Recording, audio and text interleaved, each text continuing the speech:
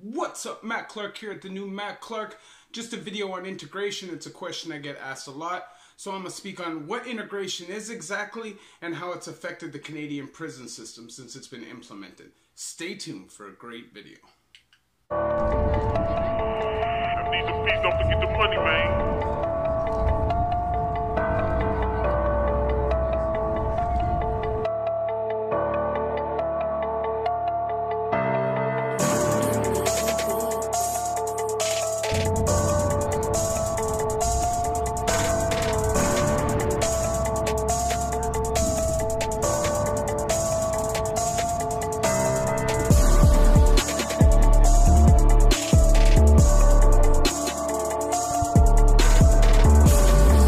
What's up? What's good? Matt Clark here at the new Matt Clark. How are each and every one of you doing on this amazing Monday?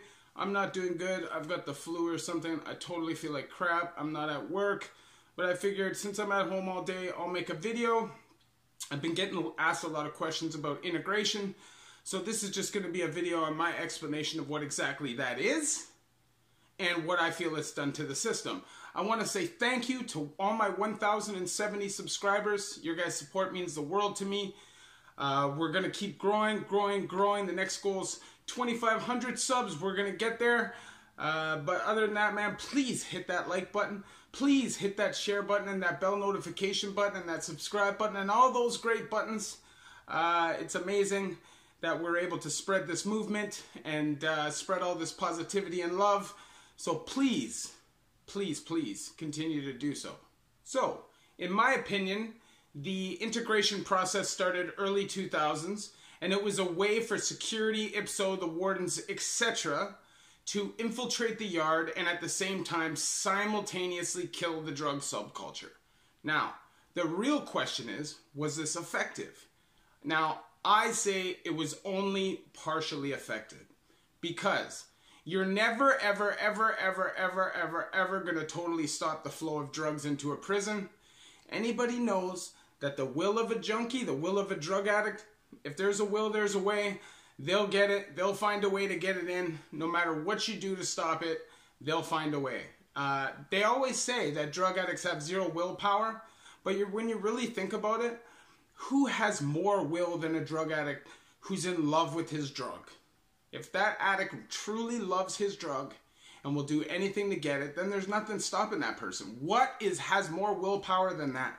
But what integration did do was make it almost impossible to have a successful run at any kind of a hustle. So by integrating the system, they made it so they always constantly have eyes and ears in the yard. It doesn't matter. You can bounce out as many PCs, rapists, whatever as you can, but there'll always be some sliding through the cracks, and they'll continue to use these people as pawns, whether their safety is at risk or not. So it doesn't matter. There's nothing you're going to do. Their ear is to the yard. And that was their motivation, right? Now, anybody who's been in the Ontario system recently knows that it's not hard to get a hustle going, right? The problem is most convicts have a real hard time keeping stuff to themselves. Now, I don't know what it is. It's way worse now in this new generation. And I'm not even just talking about snitching. Snitching definitely is way worse now. But I'm just talking talk in general. You know, people now want the clout. People now want the status.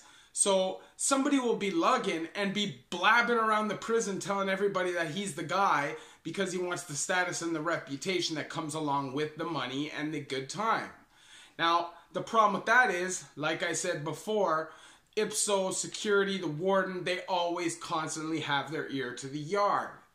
And they have snitches everywhere. There's constantly people flying kites. There's constantly people going up to IPSO. And I'm telling you, I guarantee you, there's all kinds of plants in that system. 100%, you know.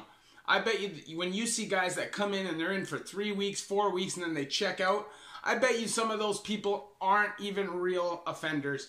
They're literally undercovers in there, like on these American shows, 60 Days Under and whatever these shows are, right? And so I feel like this is stuff that happens daily. I mean, how much things have changed just in the last 14 years is crazy to me, because when I first went down to Joyceville in 2006, you could honestly be doing trailer visits or doing visits, lugging things in, and maybe 3 or 4 people would know what you're doing if you kept it to yourself. Because it just was a different culture. You didn't talk other people's business. The integration process had just started. And honestly, if you were running around blabbing people's business, you would have got lit up. And I remember specifically back then, you could leave cartons of cigarettes. If you were a respected guy, you could leave cartons of cigarettes on the table in the common room, come back the next day, and that carton of cigarettes would still be there. That's the level of respect that was going through the federal system then. Now, nowadays you can't leave anything out longer than 5 minutes or somebody will take the opportunity to grab it. You drop your PK, people will pick it up. People do not care. The respect level has gone down, and guys do not care as much now about snitching. And that's just a reality, you know. You see guys constantly checking out now and going and ratting out their whole set of boys. Their boys follow up and go to seg with them. It's a totally different time. And honestly, it's this integration process. Remember, a lot of these guys came straight from provincial in protective custody. And then they go right into the federal system, right into general population, so-called general population. And they're infiltrating all these groups of guys, and they think they're hanging with guys that are safe, but they're not safe. They're taking all that information, they're forwarding it back to IPSO. So be careful about who you talk to, because it is not safe. I mean, they act as though these things make the prison system safer, but do they? Do they really? Sure, they're safer in terms of there's less dope coming in, because there's never zero dope coming in. Maybe there's a little bit less dope coming in. So in terms of overdoses and drug-related violence, maybe it'll go down a little bit in the terms of since when the system became integrated. But I'm sure the PCs would have an issue if they knew that they were being dangled and their safety was being used as a way to have these snitches in the population. Because really and truthfully, how often do these guys get cooked nowadays when they should not be there? You know what I mean? They shouldn't be there. They should be in protective custody. But so security has their ear to the ground, they put these guys out with the wolves, right? Which, hey, I mean, karma's a son of a bitch. And I feel like if you're doing bad things, sexual offenses and stuff like that, you should be thrown to the wolves. But, you know, I'm just saying, from the other point of view, you know what I mean? See, my argument against it making things safer is that now 0 people trust anybody. So even if you're fairly close to somebody, you're always going to have it in the back of your mind now in the federal system that this person could be a snake, right?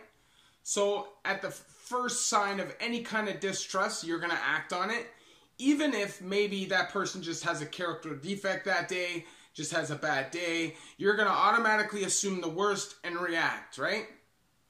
Less weed, less stuff like that means less calmness in the population. And when small amounts do come in, way more aggression towards that small amount. So if the prison's dry, right, and some guy lands, say, an ounce or 2 ounces of weed, what do you think's going to happen to that guy for that weed? You don't think the dogs are going to be chasing him down for that? The dogs are coming, man. They're coming hard, right? And they're not going to be nice about it. So does it really make things safer? You know, the attitude will be up. People will be less trustworthy, more quick to not trust people and want to get at people if people make mistakes, knowing that these people around you a lot of them are snitches. Does that really make things safer? This is a question. What do you think? Chances are, if you're going into the federal system, you know people for years, right? So try to stay with the people that you know from general population, from provincial.